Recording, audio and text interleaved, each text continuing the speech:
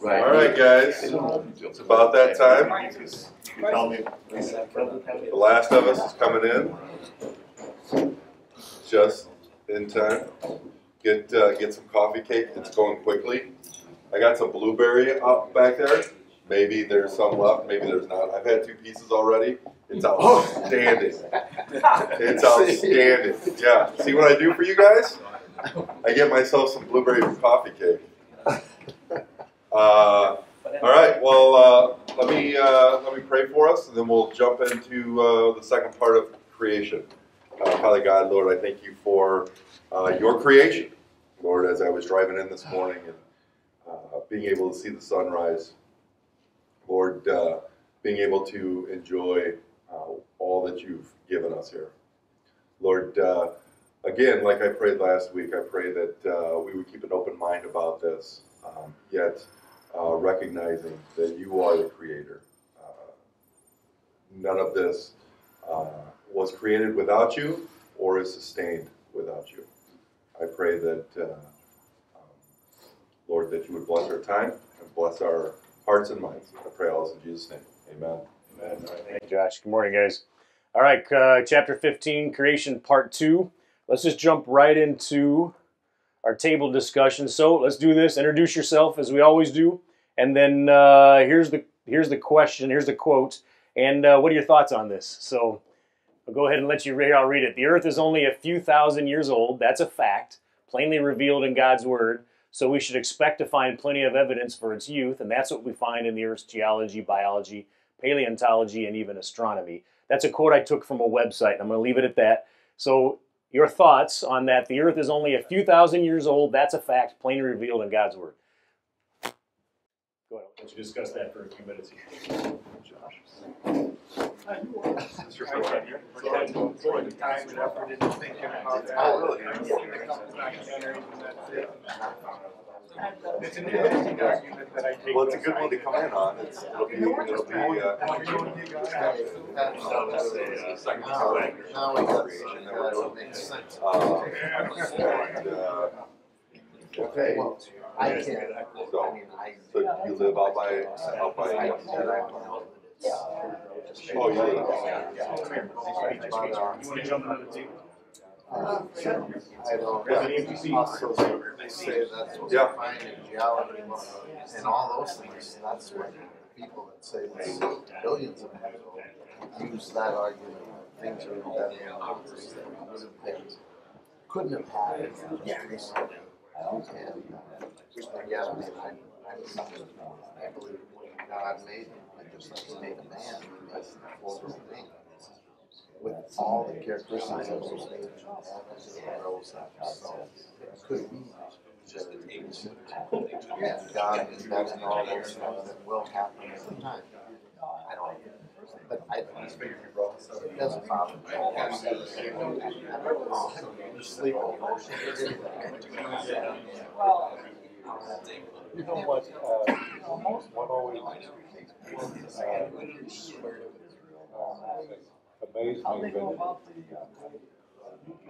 the science says it took millions of years to make oil.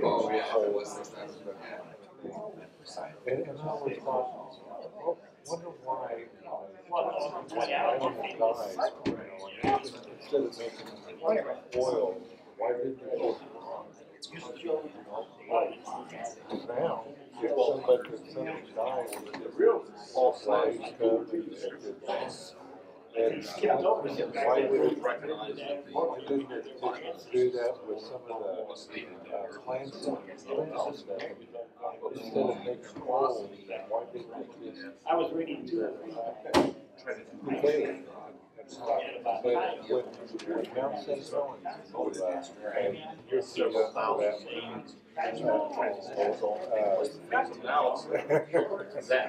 but you know, what they found out was some of the trees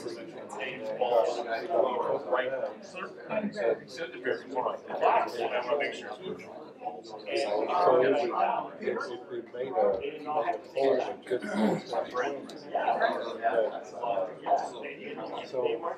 we made a poll and just never rationalize why it wouldn't happen that way.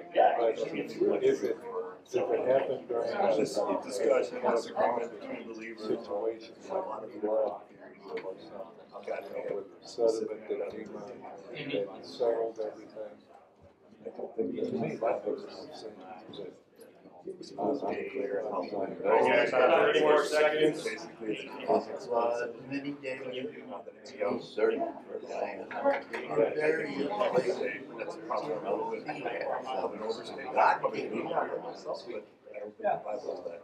and I think all this sheltering stuff, I think it's a new Tower of Babel. Because I just feel like that's you're going to be picking a fight with some genuine believers. God knows everything you're expecting. And you're going to divide on some thank goodness they pray about it. At least in some cases, right? Everyone agrees that they're alone. Right. It was there all the time. Okay, let's wrap up. Final thoughts.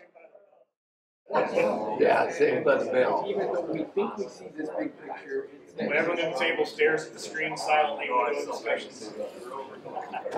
All right, so let's bring this back. What were your thoughts on this quote? Go ahead. Don't you share out either your thoughts or maybe what someone else shared at your table.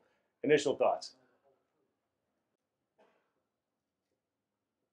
I don't know how they can really say that because they really don't know. And of course, to say that it's embedded in biology and geology, that's what the others use as the argument for billions of years.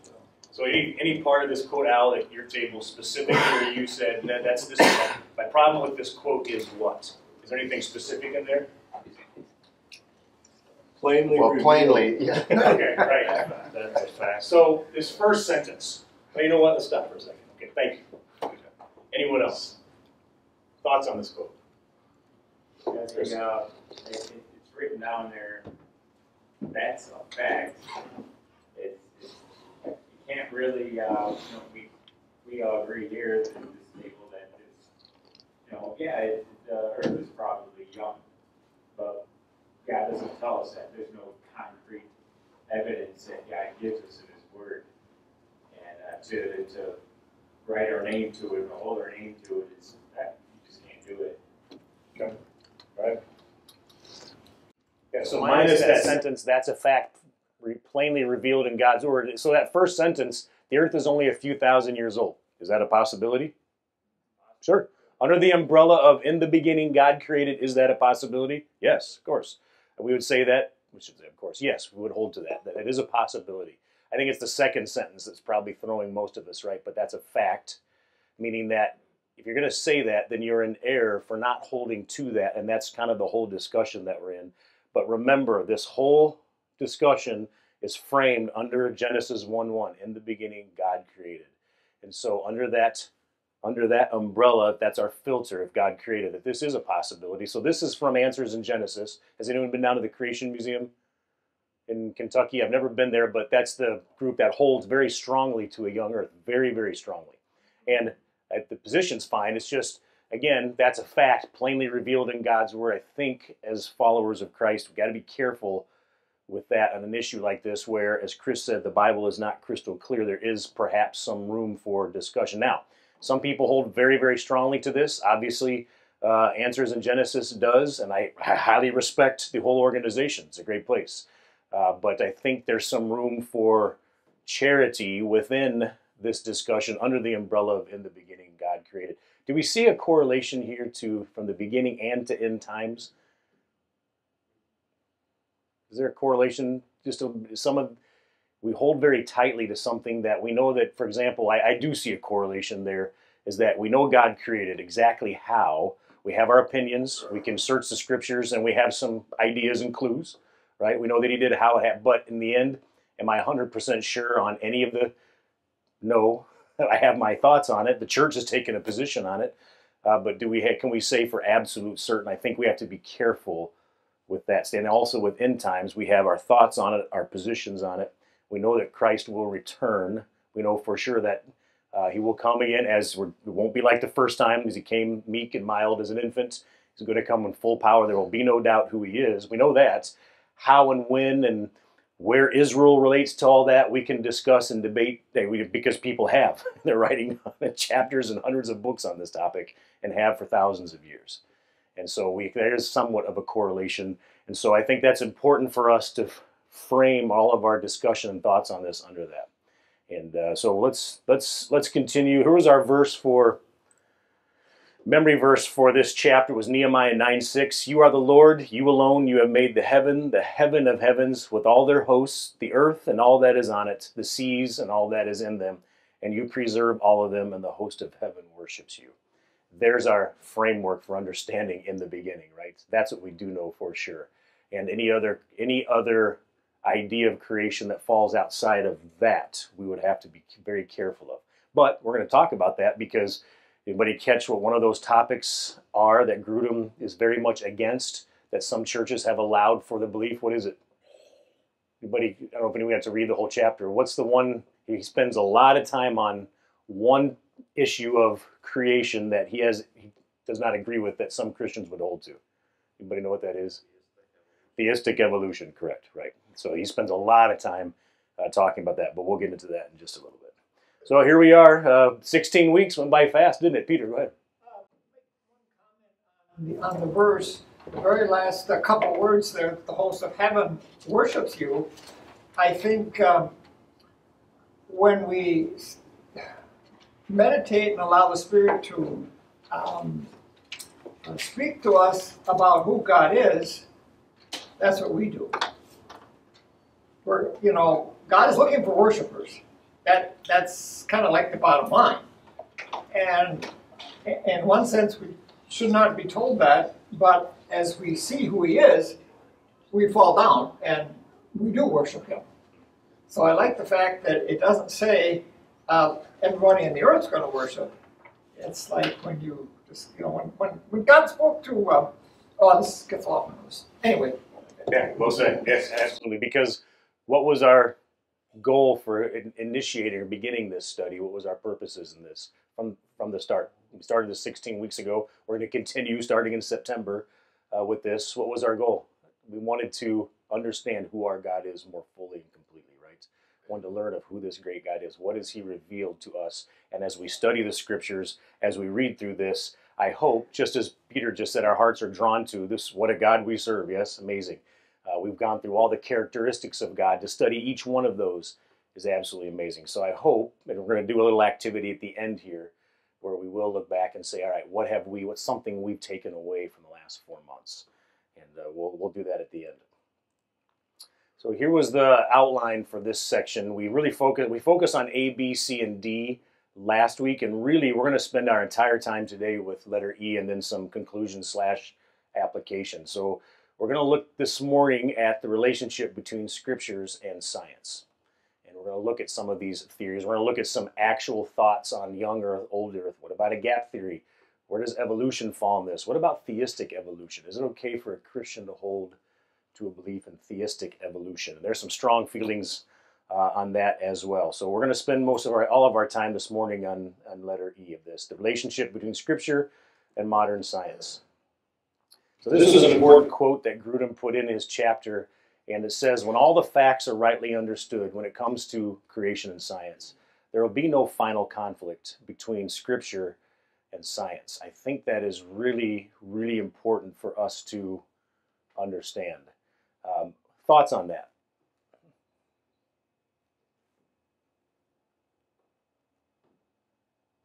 He's basically saying that you don't have to be afraid of what's going to be revealed or things that people are going to find, because in the final analysis, it's all going to line with Scripture. Right. Absolutely. Sometimes we separate this from this, right? They don't match. We keep them separate. And there was a question. Some teach that this whole discussion with scriptures and science is irrelevant because the scriptures were never meant or written to teach science. So why are we bothering with that? And so there's a thought too. We have to say what that kind of goes against this, because truth is God's truth. Then there is no separation of this, meaning that if you look back historically through archaeology, that the book is accurate. It isn't a separate. It's not. There's not two. There's the world, and then there's scriptures. The two are one. This is human history. This is the world we live in. We're not separating those two. But I think that's important so we don't have fear, because we do, right? What's one of the terrible things that we're mostly afraid of? Someone's going to ask us a question and we'll appear foolish, right? I don't know how that all works, and so we have some fear of that. But I think that's good for us to rest in that. Is that there is no conflict between Scripture and science. Now, there's a whole lot of people that would disagree with that statement, right? But we, as followers of Christ and holding to the inerrancy of Scripture, would find peace in that statement. I think the important thing with that statement, John, is that understanding that we don't have all the facts. Neither side, neither science nor Scripture has revealed everything to us, right? And so we were talking earlier. There's too many times we as Christians and the other side as science, we talk as though these things are settled, and we don't give any room for the other, for ourselves to be wrong in that. And I think there's times when we are, right? We hold to a certain understanding of Scripture, and that, like creation, is not settled. We don't know exactly how that worked, but both Christians and science have done we dig our heels in and say, well, this is how this happened, and in fact, we don't have the facts yet. Right. And there are some questions. Evolutionary theory does have some questions that are challenging and that are hard to answer. And there are. We don't talk about that much, but there, just to Josh's point, there are questions that are raised in evolutionary theory. And none of us are scientists. Well, I'm not a scientist here, but there are some questions that need to be answered and that are hard to answer in that whole framework for understanding how everything came into being. So thanks, Josh. Here was Francis Schaeffer's list of possibilities. We went over this before, but I think it's a good list. This is listed in the chapter as well. And that there are, and he wrote this right in the 60s or 70s, but there are some possibilities, and this is what he speaks of. These are some of the possibilities that could have been under the umbrella of in the beginning God created. And so we're going to go through some of these because some of these possibilities have been given names or theories, like the gap theory, the day-age theory. There was a 24-hour literal, but there was a whole lot of room in between those 24-hour periods. So there's going to be some theories that are named in these. But I think it's good to say that there are some possibilities that we could take out of Genesis 1:1 that could give us some other ideas. Than there's a young Earth and old Earth, and even then we're going to talk about what about theistic evolution. So let's look at some of these theories. So here's really what it comes down to. There's secular theories and then intelligent design. We've all heard that's a common phrase, that they're two polar opposites. Any secular theory is a theory that basically says that a personal or an infinite God is not responsible for creating it. Intelligent design would be the opposite, is that the view that God directly created the world and all of its life forms stands against the view that new species came about through an evolutionary process of random mutation. And so one, you have just a chance working itself out outside of anything else, just chance happening. If you give it enough time, this is what you'll get, right? And millions, billions of years, who knows, doesn't matter, but give it enough time, we'll go from the very simple and non-life to this, and then other side of that would be intelligent design. What we would hold to is that God created. So let's look at evolution first. We're going to look at Darwin's theory of evolution, and then we're going to take a look at theistic evolution. And I'm not going to spend a lot of time on this just because you can do a lot of your own research. I want to just trying to pull out, this is a challenge with this chapter, is pulling out kind of what's important for us that we can take away from this. So I've attempted to do that. And Gruden spends a lot of time in this chapter. I'm going to say, 30 pages discussing questions about evolution, and including that questions and why he contradicts theistic evolution. So we're going to see if I can highlight some of that. These are some of the things that I wrote down. These are just my thoughts here, and I think this is good. This helps me as I think about this debate, as I think about this topic, and I think about talking to other people that don't believe the way that I do. Because we are coming from a completely polar opposite worldview. When you talk to someone who doesn't believe that there is a God, and certainly there isn't a God that created this, that's a myth and a fairy tale for weak-minded people. That's a religious thing. And so someone who thinks that, I think we have to remember that I'm not going to be able to argue them into the truth. I think that's a really good point for us to remember, because I think if you're not going to believe, it's not a matter of believing there's a God, it's a question. If you're going to hold to that there is no God, then really this whole discussion makes zero sense to someone who doesn't believe the way that we do. Because zero. They're going to look at me and say, serious? In 2021, you actually believe this? That there was a man named Noah who really built a boat and there was a flood and geology changed. You're going to believe that God created this? Hey, really? And okay, and we're going to be written off. And I think it's important. Now, it doesn't mean that we don't have an answer and that we run away from those conversations, but I think it's important to remember that that's not going to be solved in a debate on Facebook. It just isn't. And so I think we have to remember that God is the one that opens our hearts and minds to the truth. We need to be prepared to always give an answer, Paul says, but I think it's good to remember that. We should also not be surprised if we do appear foolish to others. 1 Corinthians 1, Paul writes, for the word of the cross is folly or foolishness to those who are perishing. So what we hold to is foolishness to the rest of the world that's watching us. It is.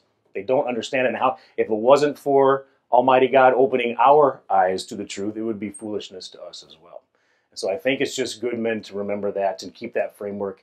And then last, we don't have to know every scientific fact and counter-argument. We're not scientists. We're not. And we don't have to have all of the answers. And I believe that when Isaiah wrote that when God's word never comes back void, it accomplishes every word that it was sent out for, that when we speak and open our mouths, we might walk away thinking, I kind of sounded bumbling, right? I wasn't very articulate, and boy, I really messed that up. Yet I believe that God in his sovereignty uses that whenever we open our mouth, whenever we speak, every conversation, so we can rest in these things. I try to think these things anytime you do have a conversation, and I like we shouldn't be afraid. We don't have to fear this, is that we do have the truth, and we don't have to know all the answers because we serve the one who does. And so I think this helps us to put this whole context in a framework that gives us peace. So let's look at some topics or other definitions. This is just under natural selection and evolution. So we've got macroevolution. This is the general theory of evolution, or the view that all organisms emerged from non-living substance, and that just happened over time and happened over chance. And so we talked about this before. I keep coming back to that example of going to the museum in Chicago, not Field Museum. Yes, Field Museum. You go to the exhibit. It starts out at 4.5 billion years ago with life emerging from the primordial ooze, right? So the question is, it's that they need to build the ones in front of that, like, well, how did that come to be, right? There's the real question. And so again, macroevolution holds to all that life we know happened from that non-living substances, that life happened by chance. Microevolution is small developments within one species, and that's what Darwin observed on the Galapagos Islands. He observed the tortoise shells and the beaks of the birds in the species because it was a system cut off from the rest of the world. He noticed there were some variations in the different, you had these shell sizes were different and beak sizes were different. So he noticed that within separate species there were variations, kind of like everyone here, if you have a dog, our dogs all look different, right? They're dogs, but there is some variations in the species. Natural selection is the idea. This is what is assumed in evolutionary theory, that living organisms that are most fitted to their environment survive. They survive and they multiply, while the rest will perish. And so that's the strongest survive, right? Survival of the fittest. And so those traits that continue are the ones that are passed on. So the strong traits continue while the rest die off. And that's the theory of natural selection, or survival of the fittest, and that the strongest survive. And so natural selection is a key part of all of this, of macroevolution, and that's the basic building block of the theory of evolution, that we evolved over time as a complete product of chance, passing off those traits to our offspring, and over those years and time, those strong traits, everything else perished. And then Gruden gives 16 arguments against evolution. I'm going to work just for a few of these. You can read these in the chapter.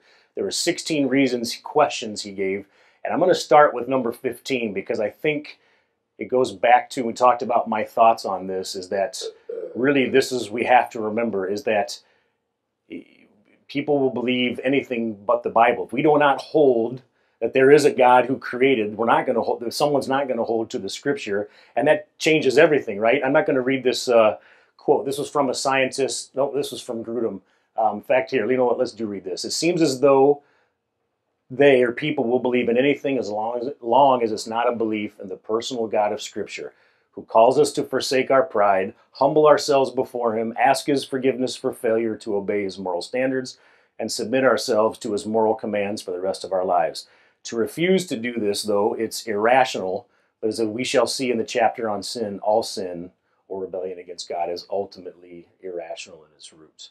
But I think this is, again, good for us to remember, is that you've got people who do not hold to what we believe, see this as complete foolish. There's really no topic or forum for conversation on this, correct?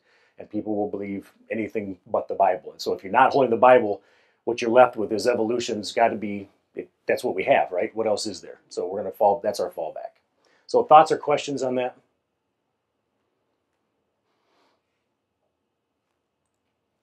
All right, let's keep moving on. I did 3 more. Non-living matter, this is again under the list of questions that Gruden had about evolution. Non-living matter does not contain and cannot produce the information necessary for life. And he quoted a scientist here, which I did not footnote. I'll fix that. But those who think scientists understand how prebiotic chemical mechanisms produce the first life are misinformed, meaning that there really is not an explanation how we went from just matter, non-living matter, to create life. And again, I don't think that's the real question. The real question is, how did the non-living matter get there to begin with, right? That's the real question that is not answered. But even with this is, how do we go from dust and just the elements in their pure form, how do we go from the elements interacting with each other to produce life? How did life come out? Living organisms come out of that, of the elements. And so there really isn't a solid answer for that. Millions and millions of research dollars spent to try and solve that, right? It's unbelievable how hard people are trying to make that a thing. Decades and millions of dollars of people trying to make that a thing just because they don't want to believe in God. Yeah. And they have to find a way to make life out of nothing because they just refuse the word of God. It's unbelievable. Because God can be, that's exactly it. That can't be true, right? So that this has to be. So we keep, that has to be true. If we just search hard enough, we'll find that answer. Correct. You're absolutely right, Micah. You're absolutely right. Yeah. And they're going to keep searching. But right now, this to say how all that happened is a question mark. And it's also a major question mark how all those elements got to be there in the first place. Because matter is not eternal. And no scientist would tell you that matter is eternal. And so the question is, how did it all be? I mentioned earlier, Lori and I were watching a show Stephen Hawking did before he died. He was if you've read any of his books, he gave an explanation of how something could come from nothing. And he did it through the physics of dark matter in the universe. And he likened it to this. Here's what his explanation. If you go out into your backyard and dig a hole, okay, you dig a big hole in your yard, you're going to put the pile of dirt here, but what you have is a hole, and the universe works in the same way. As you can create matter, is the matter created is the dirt pile, but you still have the hole that's there because the sum is 0. All that dirt came from the hole. Therefore, that is how the universe could create something out of nothing. And that's what happens in the universe, and that's his theory. Again, because it has to be, we have to come up with, you can't make something out of nothing. So then the question is, how did it get there? That is, and science is really working hard, to your point, Micah, to figure that one out, but haven't yet. the point Mike's talking, you're talking about is Scripture.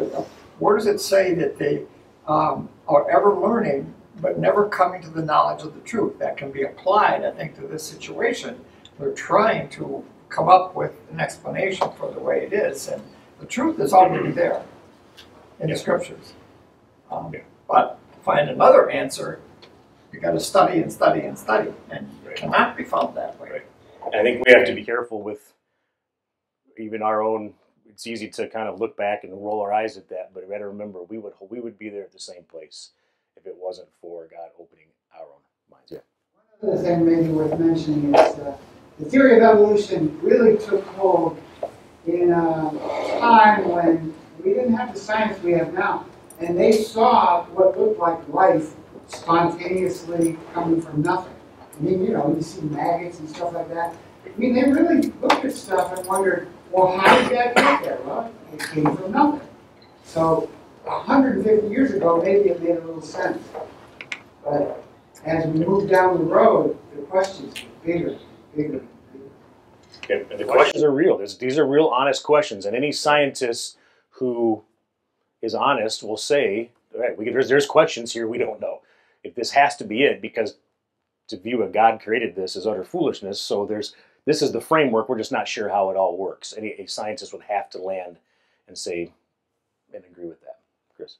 I like how there's, he quotes this gentleman in here, Johnson, that a living organism emerged by chance from a prebiotic soup that is as likely as a tornado sweeping through a junkyard that might assemble a Boeing 747 from materials therein.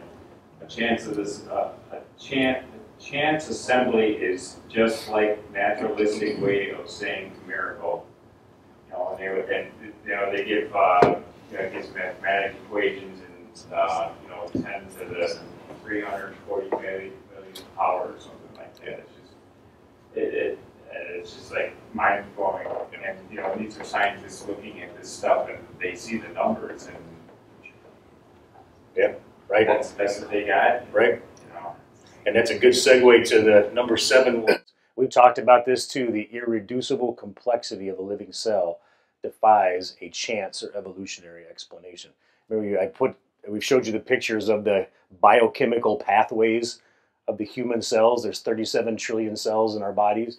And so you look at those biochemical pathways and you look at that complexity, and that's just a small picture of at irreducible complexity. We talk about the space and the macro world, and you look at this complexity and think this all happened. You took just by chance, and you look and say, wait a minute, the world is the unimaginable complexity. Pete, go ahead. Well, I think going off of what Mike has said, it isn't just that they don't want to believe, that they want to prove this, because if they have to acknowledge that God exists, then they have to deal with the whole thing. They have to deal with Jesus, they have to deal with the resurrection, they have to deal with all of it. But if they can prove that there is no God because creation came about some other way, then they can dismiss all the rest of it as well. Yeah. Right. Yeah. Well said. Let's look at another one. The fossil record is filled with gaps. So here's what this quote or this statement is on here, because it is a definition of transitional types of fossils. If you have species evolving over time, over millions and millions and millions of years, and that you would see then in the fossil record just everywhere species and states of evolution that have not quite made it yet, right? And so, but the fossil record is missing in that. You don't find that. And so you would think, if this was the truth, we see fossils, but where are they should be everywhere, buried in the layers of rock, the evidence of all the species that were in the process of evolving, yet we don't see that. That's a major question that is not answered either. You would think that would be there. We have fossils. You can go back to downtown Chicago and walk through, there's fossils everywhere. But you would think that you've got these fossils here, but what about the in-between processes between all the species? It should be everywhere in the fossil record, yet it is missing. And that's another major question as well. And then this was more practical. We talked about this last week too. This is the last point that he made, is the destructive influences. Now, This is not against evolution. This is just saying if you're going to believe it, this is some of the beliefs that come out of it. And so here's the destructive influences of evolutionary theory. There is, for one, I'm summarizing here, there is no higher purpose to our existence. This is it. We get this life, you get your years, and that's it. Whether that's 10 years, or 20 years, or 90 years, that's it. And then there is no more, and also, there is no morality in natural selection. In survival of the fittest, it's just that. It's promoting the species above all else is what matters. And anything that promotes the species is good because it's a matter of survival. There is no right or wrong. There is no morality. It's the pride of lions attacking the baby gazelle. It looks so cute. They'll rip it up, they'll tear it to pieces and eat it alive because why? They need to survive. There's no morality in that. There's no right or wrong. They're just doing what they need to do to survive. It doesn't matter that the baby gazelle is now helpless, and that has nothing to do with it. So there is no morality in natural selection. There's just promotion of the species. Now, you've got to remember, those two things apply to us as human beings as well. We are just a more highly evolved species on this planet. And so you've got to think now about the implications of that mindset lived out in truth. That is a mindset that is very, very hard to live out as a human being because there is no purpose for life other than to be as comfortable as you can be in the short time you have and survive. That's it. There's no answer. That's it. And you can see why, if you really think that through, one, it leads to despair. And two, it's got some pretty scary implications for, you think of government regimes and you think of there is no right or wrong in an evolutionary system. It's your right and wrong is what you decide to carve out for you, but you can't put that on anybody else, nor can they ascribe anything to you. It's just, you're just doing your best to make it through, be at peace, and survive. That's it. If you have to, you do whatever you can to survive. I pulled this off of a website. I've gone back to this sometime. It's an atheist website that says, it talks about that we do not need a religious God, that atheists don't, to find morality and goodness in life. And here's some of the reasons that are given. They calls it enlightened self-interest. I've talked about this in the past. And that here's some statements that are made in beliefs. So this is coming from, again, a worldview that holds to natural selection, evolutionary theory, how we can create meaning outside of a system of a God. Says this: humans will naturally practice good moral and ethical behavior because it is in their best interest to do so. Meaning this: if I'm going around in my neighbors' garages and stealing stuff out of them every night, eventually my neighbors will rise up and, in old days, probably shoot me. But at least nothing else, I'll be prosecuted, could lose my home, so therefore it's not in my best interest to do that. So therefore that, not in my best interest, keeps me from doing that. Therefore that's how society functions. And again, I think it's interesting that it's not me stealing tools is not wrong. There is no wrong or right in the system. Remember this. It's not wrong. It just means that it's not good for me because I might be prosecuted. They would get revenge. Bad things might happen. Therefore, I don't do that because it's not in my best interest to do so. And that society, when left to its own, will come to that. I would just pick up a newspaper. I don't know if that's necessarily true. I don't think society acts in good ways because it's in their best interest to do so. And then also we see these behaviors modeled in the animal kingdom. You see communal, they take care of each other. Therefore, we as higher evolved animals, and that's passed down genetically, we will do the same. And yet, again, let's go to the pride of lions. They're also killing to survive because that's what lions do. And again, if that's where we are, the implications of this are scary. And also last was, it's in our nature, again, this is from a secular worldview, it is in our nature, fortunately, to seek happiness for our fellows, other people at the same time as we seek it for ourselves. And I don't know if that's necessarily true either. I don't know if I would hold to that. I don't think it is in our nature to seek others' happiness as we seek it for ourselves. Josh? I think that if you take this to the extreme, this is where we see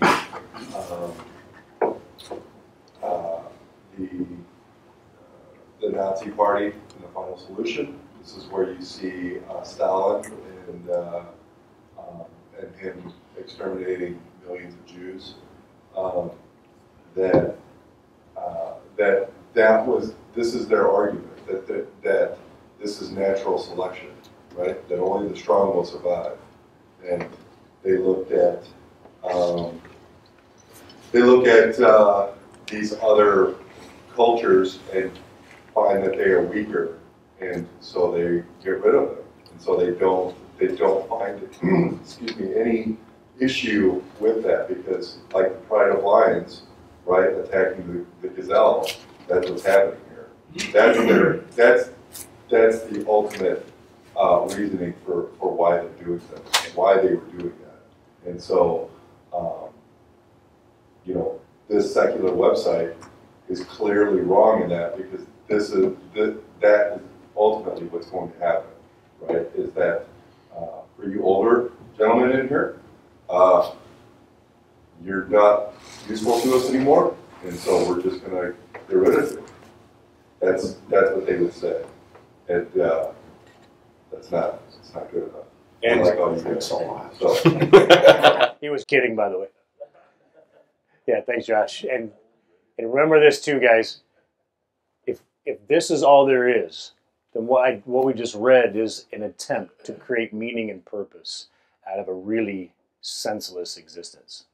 And the answer, we've heard of stories of personal tragedy that our brothers here have shared. And in this worldview, there isn't anything to say about that. It just is. It just happened. There's no reason for tragedy. There's no reason for any of this. And so you can see throughout history is that people have tried to create some sense of purpose out of life if we're not going to hold to absolute truth. And so this is what an attempt is. And you know what, this really should help push us to have compassion on a lost world around us that is in despair. And this is where the gospel comes in. It's we weren't created for that, and that there is truth. And so our hearts should be moved by that. So we read this because it's just people trying to make sense of an absolutely meaningful existence, and that's really what it is. And so I think that's good for us to keep in mind. Let's keep moving here. This is VBC. This is our church's doctrine of origin. I took this, and this is what our church teaches. God chose to create the universe and all that is in it to reveal his glory, divine nature, and eternal power, infinite wisdom, and supreme authority. In review, these are the positions that can be held by members of VBC. So you can hold to a solar day, you can hold to young Earth, hold to old Earth, the gap theory, or you can we allow people to hold to theistic evolution. And now, Gruden would really disagree with that last one, and spends a lot of time saying no, and gives a whole lot of good reasons why theistic evolution should not be included in this list. But I think it's important to say that we have a teaching position, which is a young Earth. We do that as our teaching position of the church, is that we just decided that's not to make a big argument issue for someone who does hold to this, that would still say that in the beginning God created, he just used theistic evolution to do so. I don't think there's anyone on the leadership team that holds to this, but we decided not to make an issue and allow for people to hold that position and still be a member of the church. There was a great debate over that, including this last bullet points when that position paper was written, but we did decide not to make an issue of it, even though there's no one on the leadership team or any of our pastors that would hold to that. And so I wanted to put that up there, and you can go to our website if you are an attender or a member of this church. If you want to read more on that, it's a well written paper and worthy of reading if you're an attender of the church. No, I did not. Okay, this is continuing from our own. This paper is a word to teachers because again we have a teaching position for unity's sake, much like on end times as well, and other positions. And again, this is the Village Bible Churches. Our church is distinctive on this. We believe that the Word of God is an objective propositional revelation, verbally inspired in every word, inerrant in the original documents, infallible. It's God-breathed. And here's what we teach on Doctrine of Origin. We teach the literal, grammatical, historical interpretation, meaning that Genesis 1 through 3 is literal, of Scripture, which affirms the belief that the opening chapters of Genesis present creation in 6 literal days. So we teach as a 24-hour, 6 literal day. That's the teaching position of this church. Now, we don't ask people to hold to that. We just say for unity's sake, that's the teaching position of the church. We understand that there are some people that will hold to old earth, hold to a gap theory, and we're even allowing some members to hold to theistic evolution. But this is the teaching, unifying position of the church. So, for example, in this context, I'm teaching. We're going to go through the different theories, but if we were going to teach it, that we'd say that this is where we would land as a church, but here's some of the other theories, what I would say brothers and sisters in Christ hold to under that umbrella in the beginning God created. Questions about that? Comments? How strict are you with Sunday school teachers teaching older kids? Are they allowed to come into the teaching position with that last hope and still teach the kids, you know, assuming that they'll say, well, the church teaches this, but I believe this. Yeah, and that's what we have to be careful of, especially with children. So, on a scale, if the same person's in a small group with adults, it's going to be a different context than it is with kids. We're going to ask that teachers hold to this just for unity's sake. But yet, I think it's okay. There's a context for saying, but here's some other theories that could fall under the Genesis creation account as well. But I think with kids, we have to be a little bit more careful, probably to hold a little more closely to this. But there is context for saying that. And churches have to have unifying positions on these things. Otherwise, there's going to be some chaos. Same with end times. Churches are going to have to land and say, this is where we hold to, but allowing some charity for saying that there are other followers of Christ that may not hold exactly to this, but still under the umbrella of in the beginning God created. And then this is important as well. I'm just going to go to this highlighted sentence. Any teaching that elevates this position to a primary issue is out of step with the guiding elders. And so I think it's important for us to realize that this was not meant to be a divisive issue because, as our brother Chris just said, God did not say specifically how. He says he created, but there is some question in there of exactly how it all happened. Therefore, it should not be elevated to a primary issue of argument that divides the church. And this position, this has divided the church, especially in the last 50 years. It really has been an issue. In times, we talked about that last week, has been a divisive issue in the church, and we don't believe that it should. So we're allowing for, under the umbrella of God created, that there are going to be some different beliefs, but we do have a unifying teaching position. Any questions or comments about that? Actually, in this chapter, on page 289 of the older version, it says it's just less important in matters of other things like humanity creating an image of God and things like that. So if we're making it, we're elevating it as it said there, then we're kind of out of step in where we ought to be. We're focusing our time and our opinions and discussions with others. Right. And if we're using it as a litmus test, if you're of true faith, that's a great error as well. Yet, maybe not saying that practically, sometimes we do that. We have to be careful with that, we do. All right, theistic evolution, that God used the process of evolution to bring about all life forms on earth. This takes a very non-literal view of the creation story. Very non-literal, meaning that God used evolution as he created through and used, directed, and guided the whole process of evolution. That's theistic evolution in summary. You know what, I'm going to go back to, because, just a minute, I'm going to go back to this just for a minute.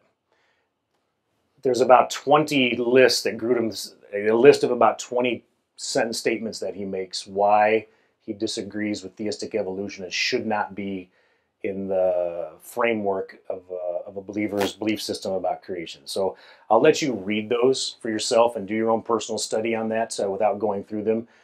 But just this one does create some passionate discussion on should it be allowed. The church, we decided to not make it an issue and to just allow it as long as someone says in the beginning God created. Do any of the church leaders hold to this? At this point, no, but did not want to make that a divisive issue. Therefore, it's allowed for members to be able to hold to that. But I'll let you read you can read, he spends probably 15, 20 pages on this topic. Gap theory. The gap theory is interesting. This would go back to an older theory. It says that Genesis 1:1, and then in between there, Genesis 1:2, is that could have been millions and billions of years happening. We just don't know. So this would mean that there was God created. Okay, and then anybody, you know what? Tell you what. Somebody open your Bible to Genesis 1:1 and 2. Somebody read 1:1, and we'll pause for a second, then read 1:2. So somebody read Genesis 1:1 and 2, please. Jonathan, you got it? In the beginning, God created the heavens and the earth. Okay, stop. Okay, he did that. And then there was all of this time that could have taken place. The universe expanded these things. You could insert anything you want there. And then Genesis 1:2. Earth was without form and void, and darkness was over the face of the deep, and the Spirit of God was hovering over the face of the water. So God created, all these things are happening. There's a massive gap in between. Now, I put this here in these little brackets because in the original, Gruden's changed a lot. This chapter has changed a lot in the 20-something years since the first edition came out. So he did add on there, though it's highly unlikely. That's Gruden's. I just put that in the bracket. So he did say that's the gap theory, but he views it as highly unlikely that that happened. And then we get to the rest of the creation account after that. There was a second creation, or creation continued after that, but it allows for some time for some of these things to happen, why it appears we have an old earth now. Okay, so that's the gap theory. I'll let you do some more study on that. Here's some other questions that came up. How old is the human race? It's not taught specifically in scriptures. Modern science estimates 35 to 40,000 years ago that human beings first came on the world scene. Now, we look at the gaps. We look at the genealogy lists in the scriptures. And remember we talked about James Ussher about 400 years ago. He counted all the years. We took all the genealogies, all the years, and went back, and he came up with the conclusion that the earth was created in 4004 BC, about 6,000 years ago. And that's still held by many today.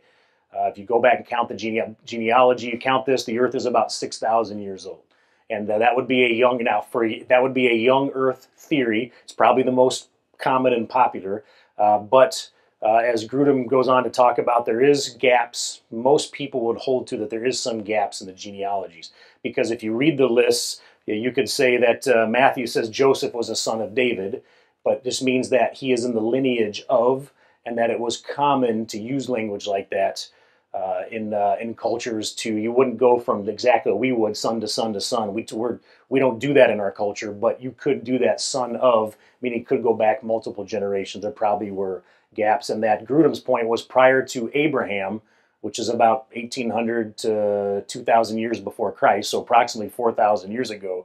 The dates get really hard just because we don't have some of the writings and all that. It's just it's difficult to really ascertain exact dates prior to Abraham. So prior to 4,000 years ago, it's difficult to do that. So there are gaps in the genealogies. So how old is the human race? The scriptures doesn't say. That may be a question mark. Anywhere from, but who knows? It just depends on what you're going to hold to with creation.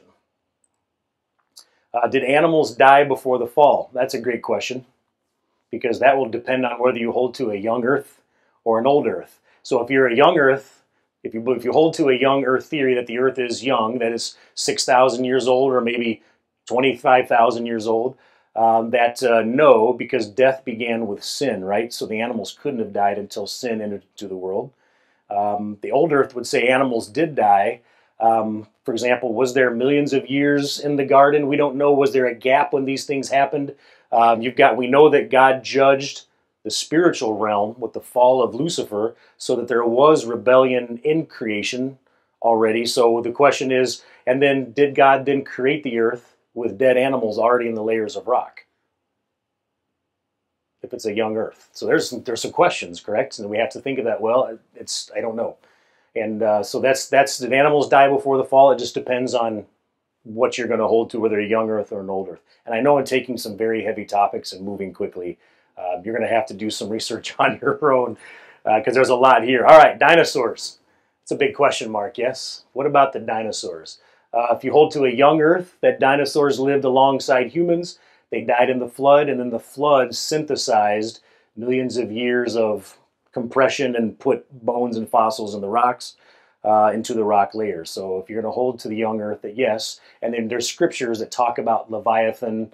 Some say, I get to go back and look, Job talks about, or alludes to, like perhaps a brontosaurus.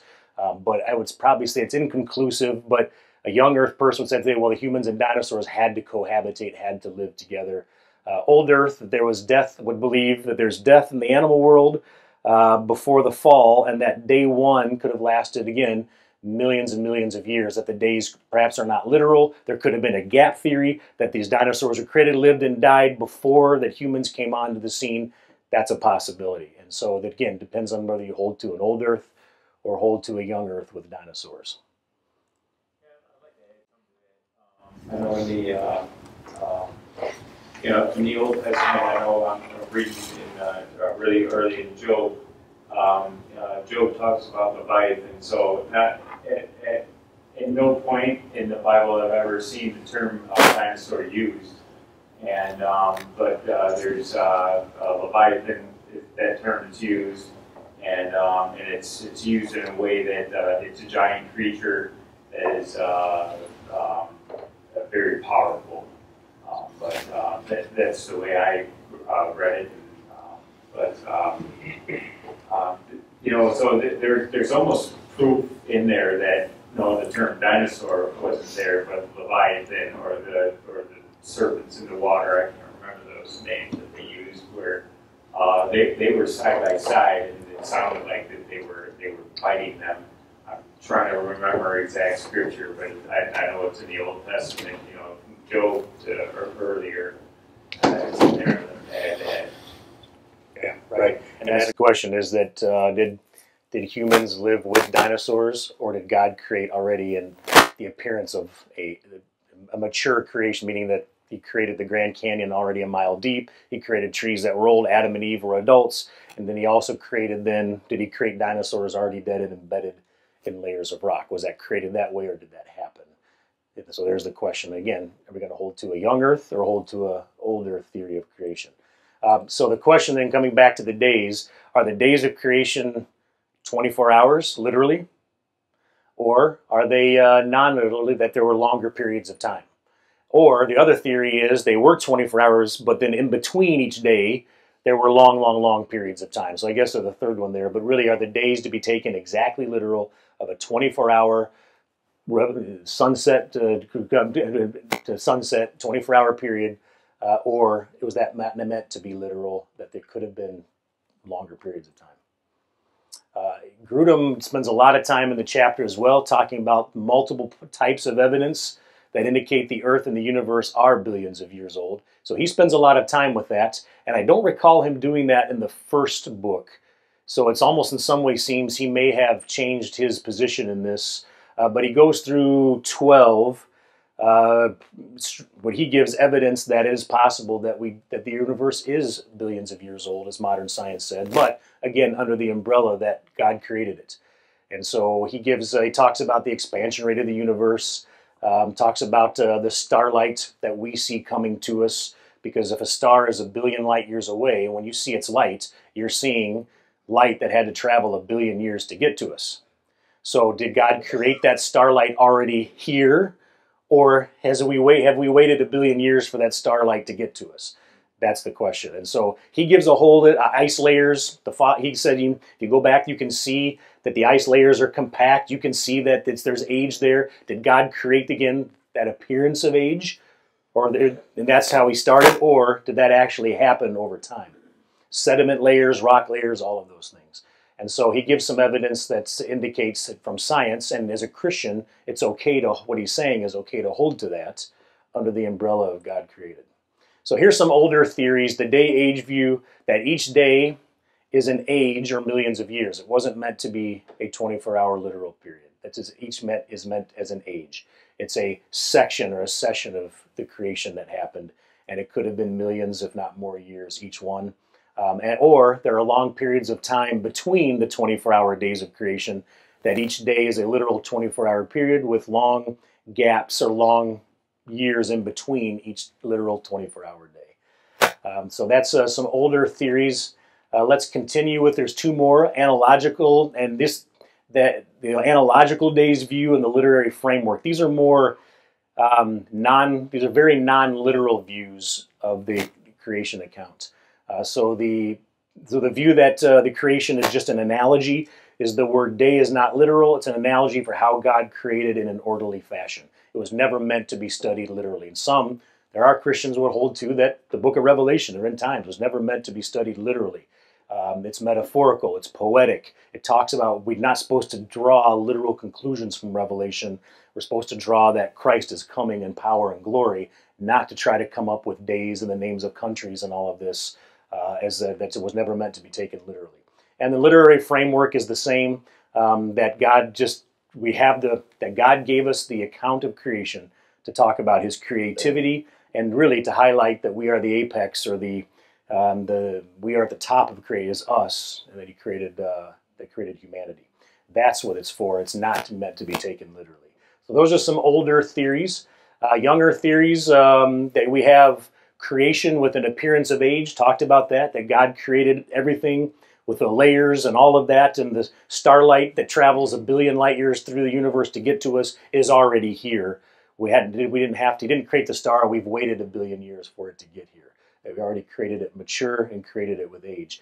And then the next one is flood geology, and that's popular. I know that the Creation Institute, the Creation Museum is big on that. The flood created the appearance of millions of years of evolution because the massive forces and pressures of all that water compacting everything, the death just smashing everything down, created in one short year what looks like to be old Earth and millions of years of evolution occurring. And so that's a possibility as well. Those are two of the young Earth theories. So conclusions, and I think this is important, so let's wrap this up, is that both views are acceptable, whether you hold to a young Earth or hold to an old Earth. And I think it's good if if some hold tightly to one, that's okay, hold to your belief. But just remember that I think that's a good place to land in the church, is under the umbrella of in the beginning God created, that both views are acceptable, because both would hold to the same. Yes, God created, just how he did it, we have our views that are a little bit different.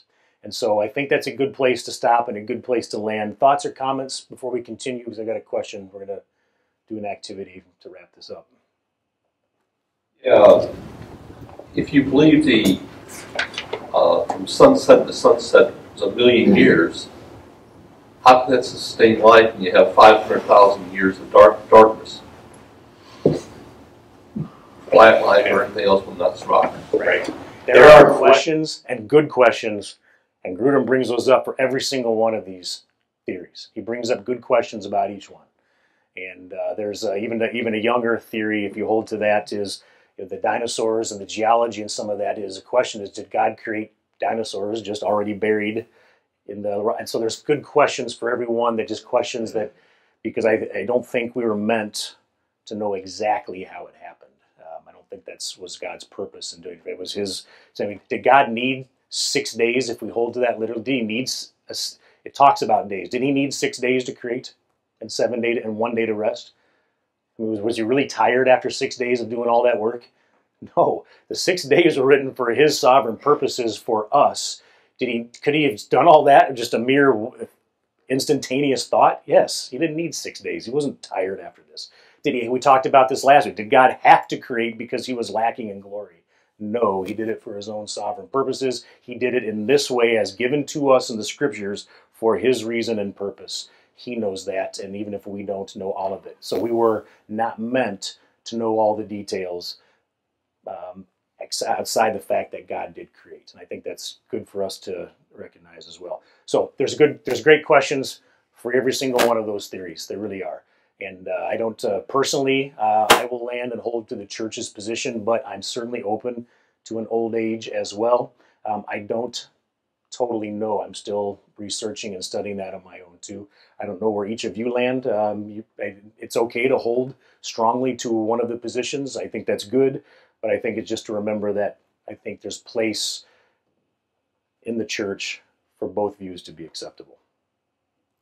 Okay, we're going to do this. I'm going to fast forward because I think it's time. I'm going to go a little bit over, guys, so I apologize for that today. Whoops. But it's the last one, so okay.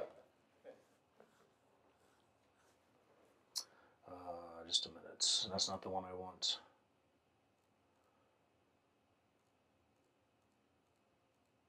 There it is. Okay. So here's what I'd like to do. I'd like to switch gears here. We've been doing this for 16 weeks. You guys have been coming early on Saturday mornings for 4 months. Started back in January we started this. And here's what I'd like you to think about for just a minute is that over the past 16 weeks of this class, what's something you have learned, something you've been reminded of, or perhaps come to view in a new way? Because the whole purpose of this is we've just wrapped up creation. We're going to start chapter 16, the providence of God, and we come back in September. But our whole purpose for doing this was to know more of who our God is. And so when you think about that, and 4 months, 16 weeks of coming, I want everyone to think, because I want to share out around the tables with this, and I want you to be able to share. You can take a pass if you feel uncomfortable talking, but what's something that you have learned, maybe that God's reminded you of, or you've learned or been reminded more in a deeper way of who our God is? Think about that for a second. I'll give you some think time. Then I want to do one last table discussion, and let's just talk about that for a second. It can be anything. We think back of the 16 weeks. What's something that comes to mind? So I'll give you a second to think about it, and let's discuss. This will be our final table discussion. I know Josh wants to close us in prayer, but let's take a few minutes. So give me a few more. I know we're going a little bit over, but let's think about that. Give you some think time, then I want you to share out in your tables.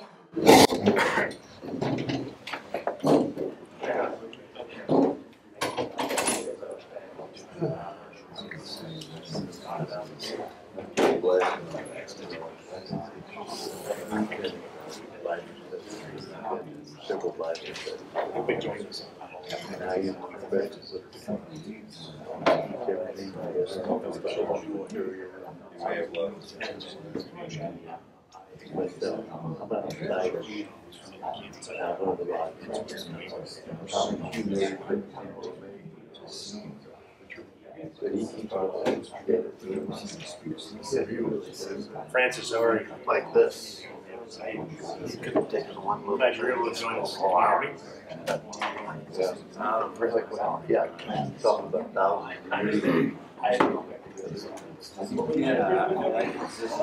Hello, Francis, how are you? I can hear you now. Yes, I can. It's hard. Glad you've been able to join us. We're going to start again on September 11th. We're going to take a break for summer here just because so many people are gone. So we're going to take a few months off and we're going to start again. So I hope. Many years. Now, where are you going to be in September? Are you still going to be in Thailand? Wow. Filled out. I'm good on all this. October 7th. Okay, so I hope you can still join us. We're going to start, we'll put out the same day. And I hope you can join us.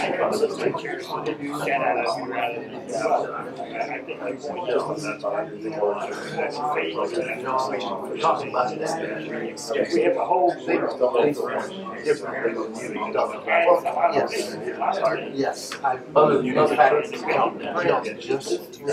Just recently. When I said, sorry, ask me a question again. I didn't hear you. A friend of mine was together, but then he also loved it. And he was trying to reflect for a while. And we're close friends. I witnessed him all through years. And it wasn't that long ago. And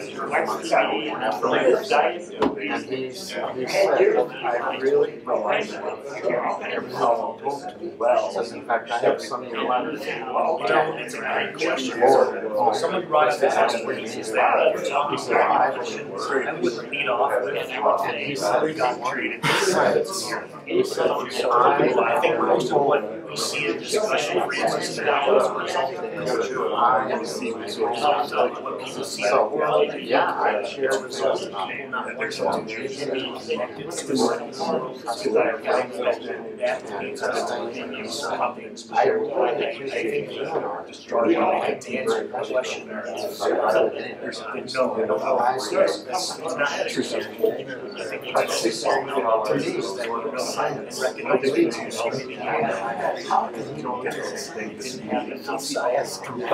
as much as we know now, I'm not believing that. Still goes. Once you should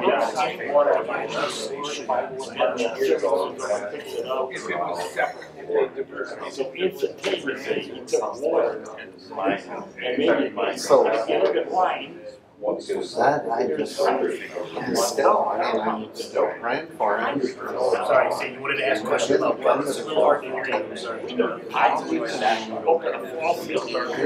Say he loses those, just like John Carter, trying to be about Sal.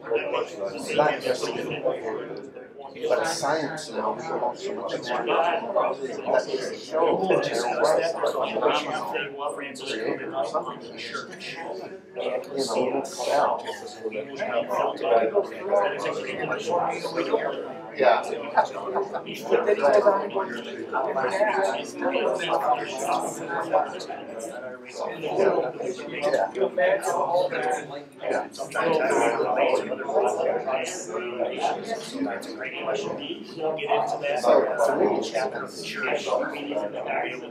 we realize that just to look at these things in detail and marvel at who God is. You know? Okay, good, good. All right, brother, you take care of yourself. We'll see you in a few months, okay? Yeah.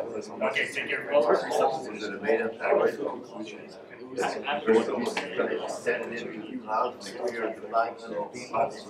They all made that story up. You know, it's like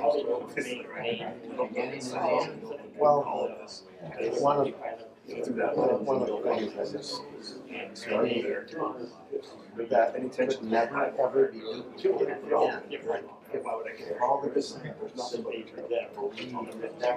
something that you can't do. All right, guys, let's wrap up our discussions. I hope everyone got a chance to share out.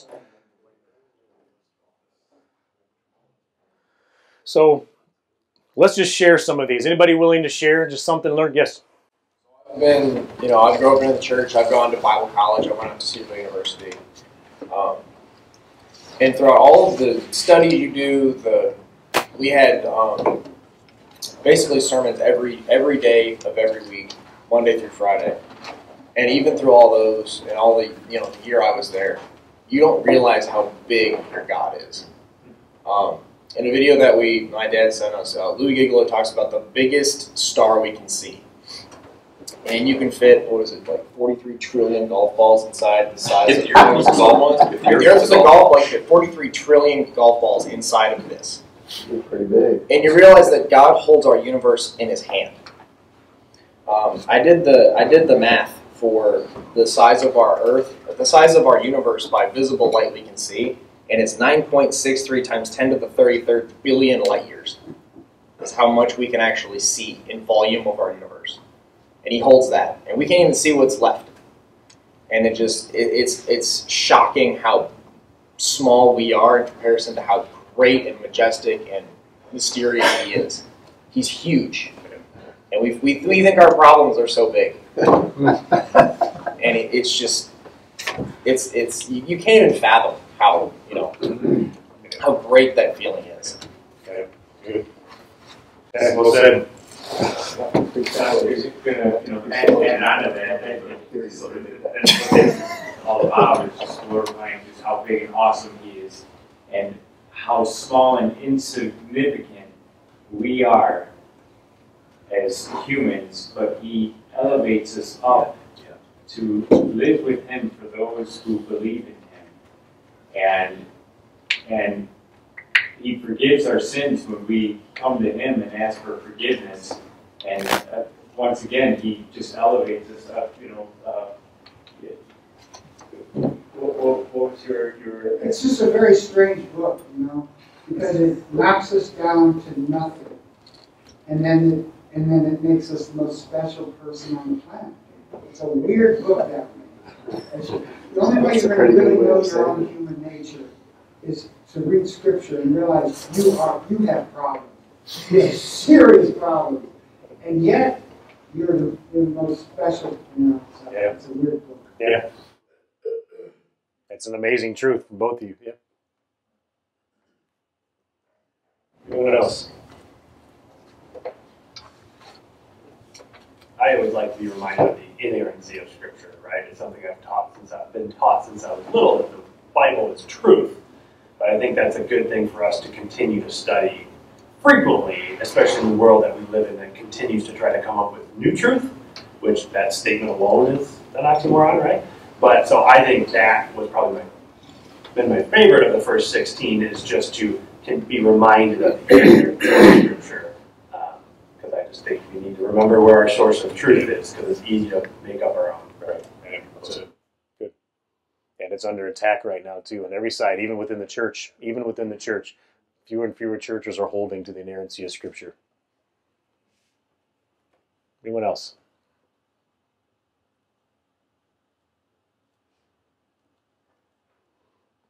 For me personally, going off of what you guys shared, it's amazing to think of this God that He actually cares for me. Isn't that great? That's amazing. That shouldn't be, right? And yet we'll get to a chapter on adoption. It just always just absolutely amazes me that not only does He love us and save us, He also then relates to us as a father relates to their children. And He didn't have to do that. And I think that's just absolutely amazing. So we'll get there. It's all this is a good reminder to me how great our God is, how small we are, and what an amazing thing that we can worship Him. And I hope as you walk away from the first 16 weeks that you're encouraged not just to read Gruden, but to go back to the Scriptures. And I hope that the teaching has been a blessing for you. It has been for me in study. I look forward to picking this up again in September. My goal is to get a couple months ahead through the summer, but I probably won't. And but that's my goal. And I look forward to being able to start this up with my favorite chapters coming. We'll start with chapter 16, the providence of God, God's sovereignty, and we'll get into the whole discussion on what the human free will. Do we have free will, and how do you even define that? So I think it's understanding our next chapter 16 is the whole framework for understanding. Really, because we're going to talk about. Anyways, I'm getting ahead of myself. Yep, leaving it right there. I'm stopping. So with that, guys, thank you. Pete, we're going to sing one last time. Just a minute. Let me back this up.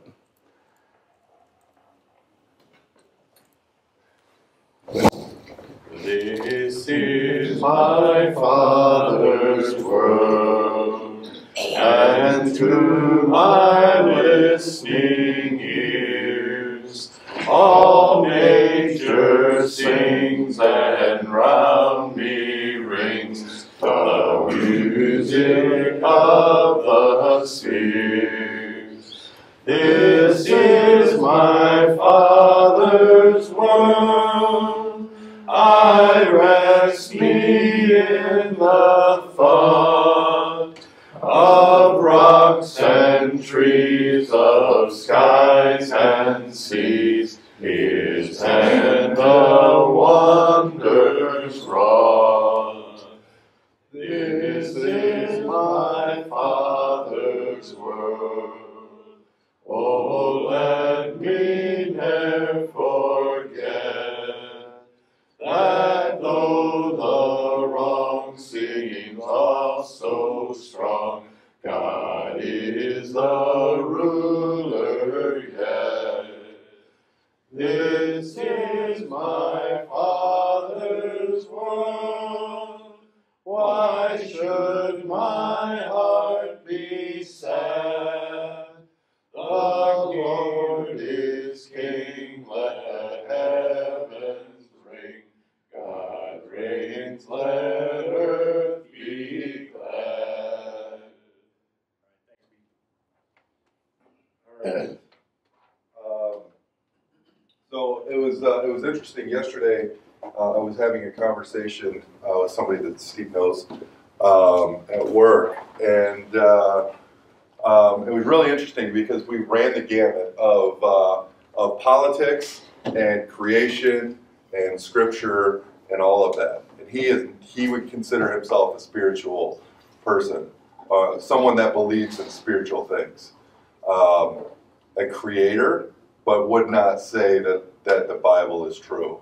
And so he started arguing with me about different things. And I finally just said to him, we're coming from two completely different places. And he's like, how so? And I said, well, I believe that the Bible is inerrant in the way that it's written. So everything there is true. And he's like, yeah, I don't believe that at all. I was like, this conversation's over. right? Like we're coming from two totally different places. Right. And at some point, we have to be okay with that, right? It's not going to do any good for my relationship with this individual to continue to argue with him and make my points from Scripture and recognize that there's things that we don't know if the other side isn't going to do the same, right? And I think that's a big takeaway for me from this last chapter is there's a lot of things that we don't know. There's a lot of things that we're not told in Scripture. But if we start, like John said, with God created, that there's a lot of room for generosity within that. And so with that, I just want to take a moment and Steve, can you come up? Pete, can you come up? And John, can you come up real quick? Yeah, up here in front where you were. So on Saturday mornings, none of this happens without these three guys. Like, all I do is open the door and make sure there's tables out. That's it. Like, I could train a monkey to do that. But the teaching, John spends hours preparing all this. So, I mean, think of all the. I mean, I think there's a lot to read in those chapters, and yet he's spending a bunch more time. Pete is, I don't know if he has all this equipment just laying around or if he's buying it. Either way, it looks awesome, and the time that it takes to do that. Steve, we had him and I were having an email discussion earlier in the. Or a text discussion earlier in the year about him not being able to be there, or we weren't having class or something like that, and he labeled his coffee making no class coffee, and so the coffee, all of that happens from these three guys. So I want to show my appreciation to these guys, yeah, and Ethan. I want to show my appreciation to these guys. Please give these guys a round of applause.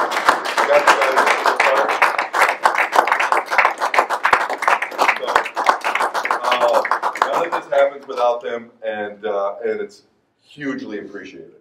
So there's no way that I can pull off half of this. So thank you guys. Go ahead. For the sake of time, we are way over at this point. Let me pray for us for the summer and going forward, and then we'll get out of here. Father God, Lord, you are an awesome God, one that we cannot begin to fathom how great and awesome you are. Lord, yet you hold us in such high esteem to put us at the top of your creation, just a little lower than the angels. Lord, I pray for each of us that would be something we think about on a regular basis. Lord, without you, our relationship with you is impossible. Lord, allow us to not be afraid of the hard conversations that are in our world, to have confidence in knowing who you are and what you've done. Lord, we don't have all the facts, and that's okay, but we can have confidence that you are creator, you are the sustainer of all life, and even though we may seem wrong in the moment, the facts and the truth will always come out. Lord, I pray that you would bless us as we leave this place and go about our day. I thank you and bless these guys as well. I pray this all in Jesus' name. Amen. Amen.